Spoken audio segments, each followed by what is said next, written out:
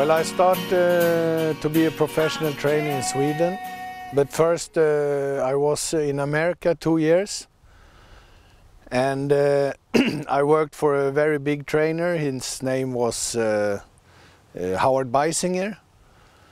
He had horses like Speedy Crown, Speedy Somali, and many good horses. And there I became a second trainer for him. I had 12 horses, and one of them was a world record holder after. His name was Lindy's Crown, and that was a very good horse. After America, I go back to Sweden and I become a professional trainer, but even that I win many races, it was very difficult to get owners to come with these horses. And so I said to my brother, who was trainer in Italy, that if he knew anything, he could call me, because I was very interested to go to Italy. And one day he called me and he said, yeah, I think I have a trainer that you can maybe can start to work for. And that was Edoardo Gobellini. And this stable is one of the biggest in Italy, so I said, okay, we go, we try 3 months and see if they like us and we like them. And but we start to win many races, and it was very nice. So we stayed there 6 years for Gobellini, and during this time we win 800 races in 6 years. So that was very nice. After Gobellini, I go 1 year in Roma for Mondial Sport. But after a while I start to feel that Italian sports for trotting starts to go down. So I said to my wife that if there is any place we should be work with horses, it should be France. And she said, yeah. So we called some friends, and I said that we are interested to come to France, and if you know anything, call me.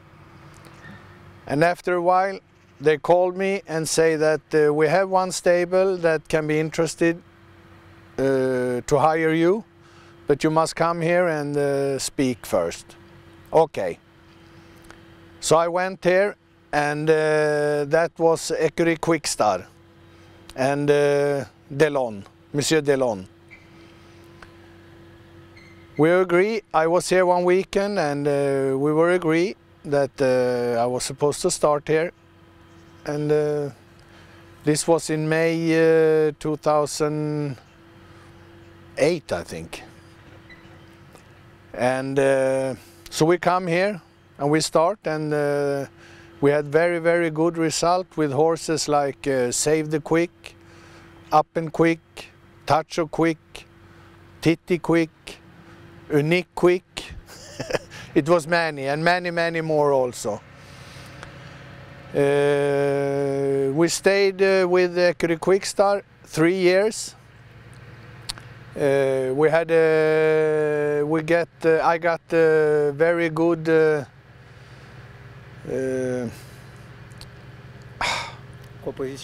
Opposition for Écurie de Charme, and I thought at the moment that this can be a little bit better for us, so we decided to start for Écurie de Charme. And now I have been there 3 years, and we stopped to work there because Monsieur Rano say that he want to stop training in his farm, just have breeding and débourrage, to break in the horses. So now I have started my own business, and I have 15 horses in Grosbois, and it's very nice. Now we have to win races, so we get some more horses in training.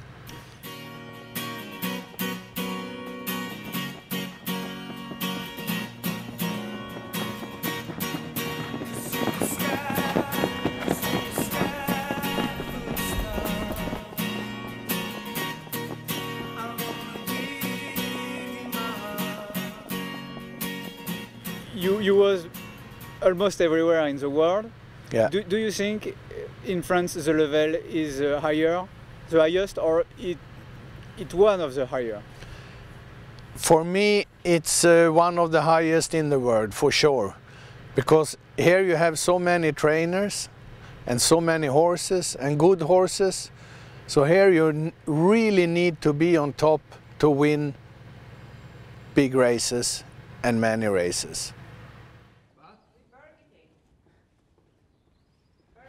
It costs too much to have one horse in training in Sweden, and you race for no money. So for the owners, it's so difficult to have a horse in training and get this. Okay, I know it should be a hobby also, but sometimes you want to have some money also. Okay, in Europe today it's only France and Sweden where you can work, because there it's the most money to make. But for a trainer like me, you don't get any horses in training. Even that you win in Sweden, it's only the biggest trainer in Sweden who get the horses now. What is the most difficult thing in this French system for you? It's nothing. Nothing? No. Everything is easy? No, easy, the language. But the system for you, it's... Like the Volt system, it's for me super. Because the horses, you don't get like in Sweden when you have to go round and round and round and go. Here you go up and you turn and you go. For me it's more easier for the horse this way.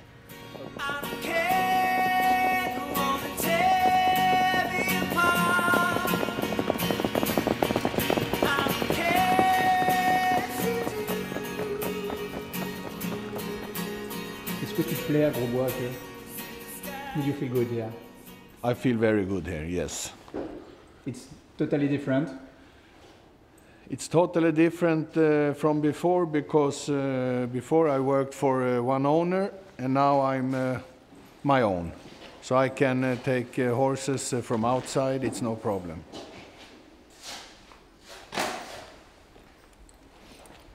Why don't you have you don't have more French clients? I thought that I hope they come now when the sales are in the Ville and like this. But I don't know if they know really that actually that I'm professional now and I'm alone and I'm allowed to take horses from owners from outside. We heard a lot of things with your separation between you and Écurie des Charmes. Can you give us the truth? The truth is that Monsieur Arnaud come to me and say that he wants to stop training and he just wants to have débourrage, breeding and breaking in the horses. And it was supposed to be finished with the training. And of course it was not so nice for me and my family, but what can you do? So that's why I start up my own business now in Grosbois. With Mr. Arnaud you have good relations because he let you 6 horses. Yeah, we have never fight or anything like this during my 3 years, and he left 6 horses for me, and among them this airport. So I don't think that he is so angry with me. Who chose the horse? He chose to send you these 6 horses, or you choose?